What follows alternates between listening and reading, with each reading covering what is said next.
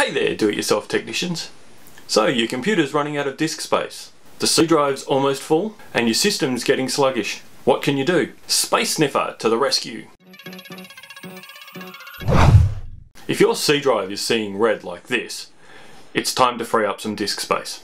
Having at least 2 GB of free space on the C drive is a must, but it's ideal to have more like 15 to 20 GB free.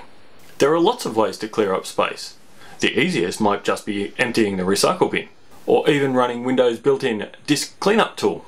But sometimes it's your own files that are causing the problem, and you simply don't know where they are. Hunting through all the directories and folders on your machine can be really time-consuming. There must be a better way. There is, and it's called Space Sniffer. Space Sniffer is a free tool available from my new Doctor's Favourites page, linked up above here.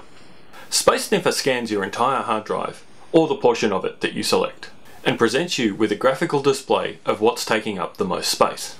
You can then drill down to each folder to see what it is that's actually causing the problem. Because it searches inside the Windows folder, it's best to run Space Sniffer by right-clicking on it and run as administrator. It then pops up a window asking which drive or folder you wish to scan. This is usually the C drive, but you can choose another drive or pick a particular folder to scan that on its own. Double-click the C drive to start, or enter your preferred path and click Scan. The system will spend a few minutes scanning the drive and showing you the progress up in the top right corner. Once complete, it will display an interactive tile map of the file or folder that you chose, with tile sizes proportional to the size of the file or folder on the disk. On this system, which is my video edit machine, the bulk of the space is taken up with the TD video folder that I've highlighted here, which is the archive and working folder for all of these videos. Over to the right we have the program files folder and the Windows folder, while the user folder is down below. There are a couple of big files down the bottom right, pagefile.sys and hyperfill.sys, that are system files that we really don't want to mess with. The same largely goes for the Windows folder.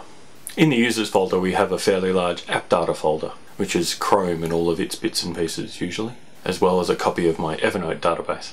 Some of these I can do more about than others. To find a folder in the file system, you just right-click on the folder's title and click on Open, and that will open a Windows Explorer window with that folder's contents in it. You can also delete files directly from within Space Sniffer by clicking on the file and then clicking the delete key on the keyboard.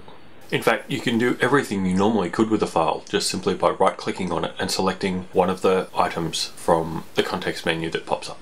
I hope you found that useful. Let me know in the comments below if you're going to give Space Sniffer a try. The Tech Doctor exists to help you become your own technician and navigate your technology maze.